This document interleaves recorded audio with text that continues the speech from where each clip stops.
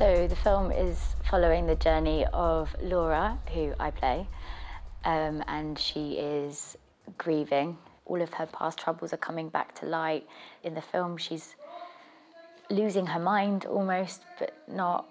She grew up in a manor house with her mum and dad, and she had a terrible time because her mother was suffering with something called Morvan's syndrome, which is actually a very rare illness. Visionary and auditory hallucinations, night sweats, insomnia, angry outbursts. Well, now we've got a diagnosis. There's hope. We might get your mother back. I can't tell what's the illness and what's my mum anymore. And that was really difficult for her. Her father had abandoned her, so she left her manor home and moved to London, and she comes back to where her mother has committed suicide. It explores something that happens quite often to people. Personally, I haven't experienced it myself, but she's suffering from sleep paralysis, and lots of my friends have suffered that. And it can be quite threatening, and there can be a demonic thing in the room, or, you know, there's a scientific explanation as well, so it's the struggle with figuring out what it is that's happening.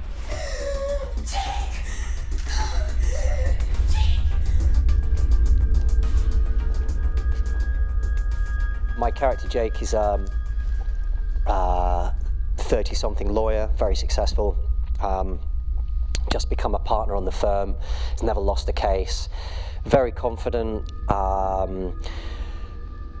you know, well-dressed, smart guy, loves his girlfriend, is devoted to Laura. She inherits this beautiful old house, this old hotel that her mother and father have owned together, and has passed away. So she inherits this huge responsibility in some ways, and kind of wants to give it a go. So she takes it over and moves in with her boyfriend, Jake, who I play, and sort of try to support her in this venture. I'm a lawyer, but all's not well.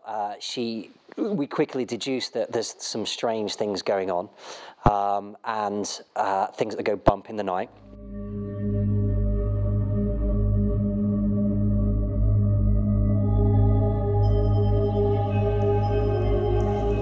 My character is called Mary. She suffers from Morvan's syndrome. That's quite a rare syndrome. I think maybe between 15 and 20 people have it in the world. So the film will be putting a little light onto that illness. She's got agoraphobia, she's got claustrophobia. She is really quite ill. I need you here. And I really need a break. That's it. Leave just like your father! And quite mentally ill as well, which is something that can be quite difficult to portray in film, because when you're ill in your head, you obviously, as a human being, try not to show people, but on film you have to have a little bit of a license to get people that don't know you, whether you're ill or not, to show them. So I found that quite challenging. Now we have a diagnosis, we know what we're dealing with.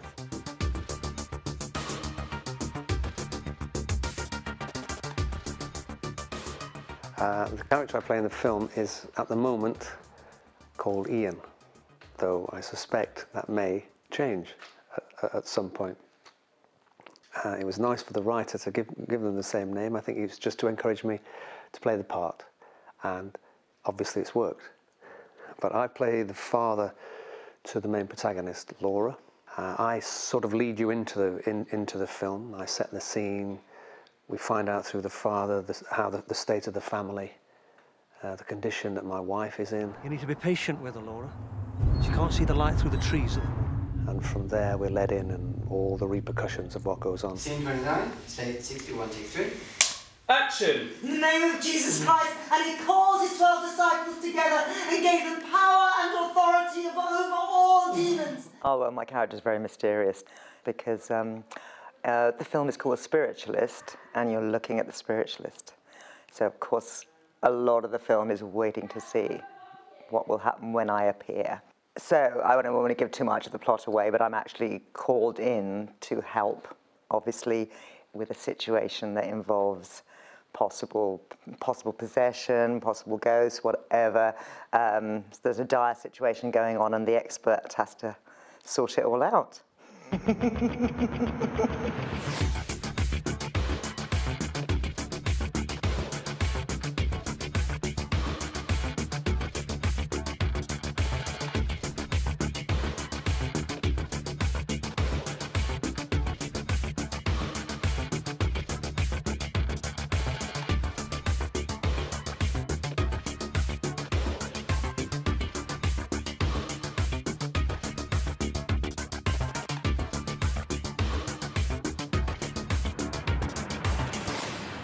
my character is called Petra, which is also my real name. And she works in the prison as a counselor. She has a best friend called Laura, who is going out with Jake. But Petra really likes Jake. She wishes she was in Laura's place. That kind of creates tension because Jake and Petra should be together. But Petra wants to be a loyal friend to Laura. But for me, it's also a little bit of an entertainment. As much as I believe in the spiritualist's powers, I also want to be the one who brings the spiritualist to the house and brings the people together, a bit like a dinner party with an edge. My character, Daniel, plays the part of her boyfriend's business partner. So we come for the weekend in this big house. Yeah. And things unfold from that. Can I talk now and say... You talk, go. So basically what he said, and we've come away to the house together. I said that. He said that. But I just want to get away, basically, and spend time with Leigh, Daniel, and just have a nice weekend together, away. Don't we? Isn't that true, though? And obviously the seance takes place in the house, which I absolutely love, because I love all that sort of stuff. Oh, God, I hate that stuff. You've got to be angry at Jake at that point, actually, because it's like, no, Jake, I can do this. You want him out of the way, because you know you've got to kind of get him removed, because you know the consequences. If you don't do that, he's going to, like, headbutt him or something. So the idea of the Spiritualist, as you know, was born from a conversation I had with Taz, the producer. We came together, we wanted to make a film, both love horror films.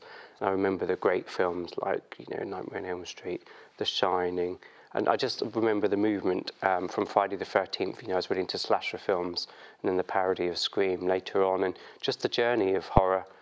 I feel like everything I've soaked up like a sponge and put it into this film. I love it when a house is a central character, and when myself and Taz came to discover this house, Manor by the Lake, we thought absolutely perfect setting, an isolated setting to home, give home to this horror film. So whilst coming in here, spending a few days writing the film, it kind of wrote itself. I was inspired by the rooms. I used a lot of reflections. The film is about reflection.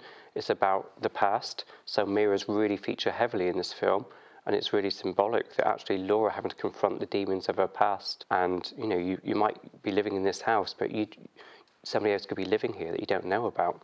Living with somebody, my partner, who's just recently, just a couple of months ago, been diagnosed with Morvans, but all the signs were there over the years. But at the moment, there's only 2 people actually living with this diagnosis on record. There have been 15 in English literature, but currently there's only 2. It's an autoimmune deficiency disease, and the symptoms, whilst living with my partner, seeing what he's going through and seeing the symptoms manifest, and myself, something that used to suffer from night terrors, seeing what he's going through, who's having night terrors, hallucinations, and me with my spiritual beliefs, they were united. It was a fit, and so I just clocked something. I thought, we can take leverage out of this. There's so many, there's so many similarities between the 2 states. And I was writing the film, I didn't go in as a starting point, but it certainly became a very strong backstory and components to make the story, to drive it forward.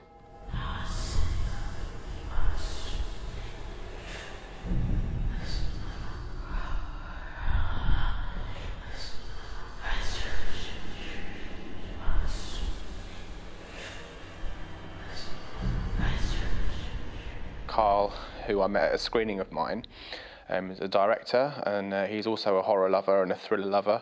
And I think I just found it very exciting to meet somebody else who has the same passion as I did. And I literally said to him, let's get together and make a film. And we sat down at the Curzon on Shaftesbury Avenue one day over coffee and came up with like a basic idea just for fun, just to see if we can work with each other. And then this little idea just expanded into this massive idea. And then Carl went away and just wrote a whole feature film script, which blew me away, basically. And then when I saw the script, I said to him, let's just make this, let's just do it. And that's kind of how this all came about. Show us where you are. Just show us. It's been wonderful working with Carl. Very different experience to anything I've ever had before in my career, but Carl, it's been a really organic kind of development of scenes, and he's really open to listening to everybody's ideas and whatever you want to bring to the scenes or to your character. He's really open for listening to them and seeing how things develop organically, and doing lots of character development work, which has been really exciting and really refreshing as an actress, rather than feeling like a puppet, as you can sometimes feel as an actress. It's been nice to have a lot of creative input. Carl's been very generous, and he's very clear about what he wants, but he allows us to discover things for ourselves and find the truth in something, which is invaluable. He would workshop us right before we did the scene sometimes, and allow us to improvise through it, and then he would come in and craft out of that improvisation the truth of what worked within that. He's very easygoing. He knows what he wants from a scene, and he really gets it. And if he's not happy, he will get us to go again, obviously, and he will let us have our own say and what we think would be good also, and he takes that into consideration. But he's very, very relaxed, which I really love. I only knew Jasmyn's work from EastEnders. I found her quite outstanding in EastEnders, so I was delighted at the chance to work with her. Never met Ian Reddington before, but his presence goes before him, and we get on really well, get on well with Jasmyn. I would say it's a largely not famous cast. I think they will be after this, and it makes it more interesting because I don't have preconceived ideas about any of them, and so we've gone into the shooting just with the characters, so that's been really interesting. Julie T. Wallace is part of my history in the job that I do, because she was huge when I was younger, and she was in a fantastic series called Diary of a She-Devil.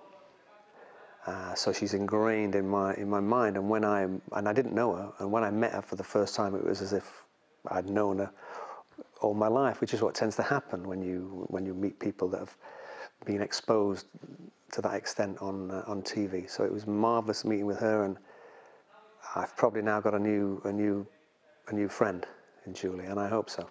I did work with her. Worked with her when we were both about 19, which is at least 15 years ago. many decades since I've seen Julie. So that's been lovely. That's been really nice. No, the cast have been great. I don't know if you're going to ask me about what's like working with the director, but oh my goodness. Well, it's my third film for Carl, and this to me has just been the most fantastic experience, because he's filming it in a very, not necessarily handheld, but a very long takes, Robert Altman-y type, European style, just keep the camera rolling, which is like playing theatre, and theatre is where I love to perform. So it's been fantastic. You just do the scene and then do it again, rather than the usual close-up, cut, stop, do that again, don't move your arm, which I'm not very good at doing, as you can see. So no, it's been fantastic. Really enjoying myself. I had an email on a Wednesday evening from the producer, Mumtaz Yildirimlar, who's also a really good friend of mine, great producer, good director in his own right. Someone dropped out of the film, couldn't make it for whatever reason, and I just got sent the script. Obviously said, yes, I'm interested, read the script, loved it. I went to meet the director the next day and the producer, and luckily they offered me the role. So it kind of came to me by a complete chance, and hopefully was meant to be. So, yeah. Carl is a very generous director and very, very patient and lovely to work with. He also wrote The Spiritualist, so he knew the vision, from start to finish. And Carl also works with Mumtaz, who is the producer on this. So they make a really, really good team, very vibrant, and they get on really well, which creates lovely atmosphere on the film set, and all the ideas come together really smoothly. I met Mumtaz, the producer, at a central London screening premiere of Crosslands, which he wrote, directed and produced. And I know how difficult that can be to wear those three hats as a producer, writer, director. So when I met him, after watching his film, I was really inspired. I saw somebody with passion that just went out and made this film happen. And that's not easy, to source funding, get great talent, get the location sorted. And I thought, this is good to see somebody with so much passion and energy, not just for film, but horror film. So let's actually bring our forces and contacts together and throw it out there and write a project. And we came up with an idea for a story. Then I went off and developed and wrote the story, and Taz completely produced the film. So when we were looking at casting, we were going to the agencies, we wanted recognisable faces, and that was great. And we'd done some auditions, and I wanted somebody that the lead character of Laura had to be somebody that was sensitive, very likeable, because she's dealing with loss and bereaving, and I wanted the heroine of the film, to be crucial to kind of, she had to have a likability about her, and people had a feel for what she's going through. So the casting of Jasmyn Banks, as soon as we met her, we thought, she's superb, she'll hold this film. Then obviously when we got Julie T. Wallace as the mother, when I watched The She-Devil years ago, and Fifth Element, and the James Bond film, seeing her, she's just a force, she's an enigma. So working with her, the dynamics between Jasmyn and her mother, it was just great casting. I just loved their on-screen chemistry. The same with Ian Reddington, bring him as the father. And every character has something you like about them, but they all have a fear that we're trying to explore as well. So the whole film carries through on an obscure level. So you don't quite understand any character and all the complexities till you get to the resolve at the end. And that's really important. It was really important when writing this film that you watch a whole scene and you really can't make sense of what you've just seen. You're left in a moment. The viewer's left with an active imagination. They're not spoon-fed, and that was really crucial for this film. And sometimes it's not till you get to the end of the scene or two scenes later that previous scene then lands and makes sense with the viewer. And I think that's the kind of films that I watch. I'm really inspired by films that challenge my thinking. I think just working with the team involved, it's an independent film, and just the way everyone's engaging with the project and working with each other, everyone's kind of snapping out of their original roles a little bit and helping each other out with all sorts. And I think that kind of energy and passion ignites my hunger to just continue doing things like this. It's a big team effort. And having some recognisable cast in the films also motivated me, because it's my first film where I've had some recognisable cast involved. So that was very good for me as well. And also, I believe some of the cast within the film were looking to do a feature film as well. So it was very good because we helped each other out, which is, I think, is a very important thing. I mean, I've always wanted to do a film just set in one amazing location, because it's like a character within itself. To have the film just disjointed in, filming in all sorts of areas can sometimes maybe kill the film, but it's just nice to have it set in the same place. All the actors are here, the accommodations here. It makes things run more smoothly and just a bit more easier, and I think everyone enjoys the process a lot more. And it brings everyone together because we're all under the same roof. And I think as a team, for something like this, it's important that we're all together. So on some other projects, people don't even get a chance to meet. And I think in this project, everyone's together like one big family. And I think that was one of the biggest excitements for me. Do I like horror films? Not really. I have to not watch them because I'm scared. I get scared really easy. So I enjoy them, but it's like a love-hate thing, I think. Do I like horror movies? I do. I love thrillers. Horror movies with less gore, I love, but I do love the thrill of being scared, and I do get really scared with horror movies. I think they're a lot of fun. Absolutely love being scared. I love horror films. I used to watch them all when I was growing up, and I sort of have that need to be scared as well. I love being scared. I love it. I absolutely love horror movies. To be honest, I love all films. I love every genre, and I watch all types of things and a lot of TV shows. But yeah, I love horror, absolutely.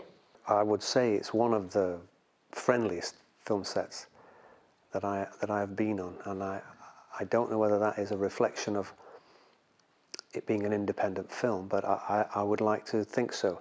I mean, working in independent films is entirely different. I mean, you are working with people that are there because they want to do that work. They're not there because they've been employed to do that work, and I think that's what makes the difference.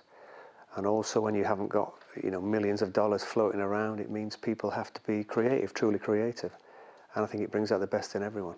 So it's been fun. Have you done 2 and 4? Not yet. But we've got guests arriving for the weekend. I was just about to go out. You can't go out. I need you here. I just really need a break. That's it! Leave! Just like your father! Only 15 people have ever been diagnosed with it. There are only 2 people who are living with it now. And your mother is one of them. This diagnosis has been so hard for me. And I know it's been hard for you. You're not ready to let go of your mum yet. Maybe the memories you have of her in this house are keeping her alive. I'm scared. I'm confused. And I'm missing moments of time. You're grieving, and you're not crazy. Like my mum. Night terrors are generally accompanied by a sense of something evil in the room. Now, if this was simply a result of people dreaming while their body was half awake, why are all the sufferers reporting exactly the same experiences? She's bringing a spiritualist tomorrow. Not a bereavement counsellor? I saw something! I did! We're here to support Laura, who's been suffering from sleep paralysis. This is not worshipping the devil! You heard what that witch said about the occult, about opening yourself up to demons. She is mental.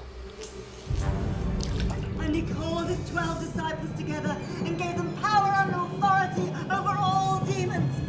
And so was the Son of God made manifest. And he destroyed the power of Satan. Behold, the fire of She! Get out! You may tread on scorpions. Please do not rejoice. Please do not rejoice.